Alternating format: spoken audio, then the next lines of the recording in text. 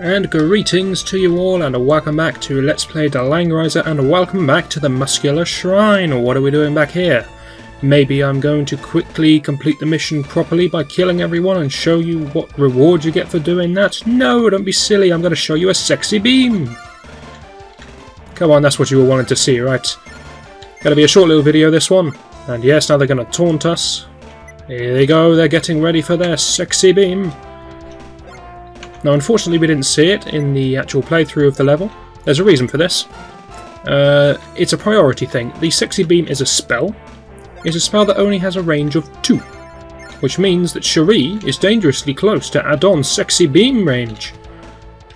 But yes, it only has a range of 2, and if any units that they can reach, so either their own or other commanders, are damaged, they would instead prefer to use the crotch healing thing.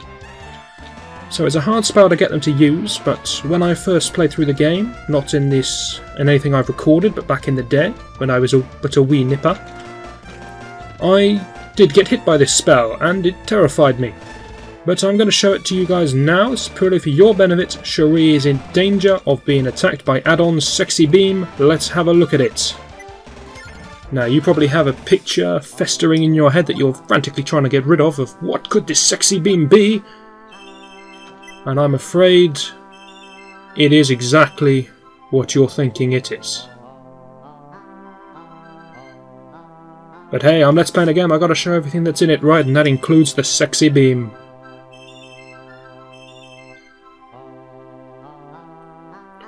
All the other units get to move before the final 3 get their turns, so a little bit of thinking on the computer's part. And here it comes. Cherie doesn't want to be a big muscle-bound moron. And it only hurts the first time when you get hit by the Sexy Beam.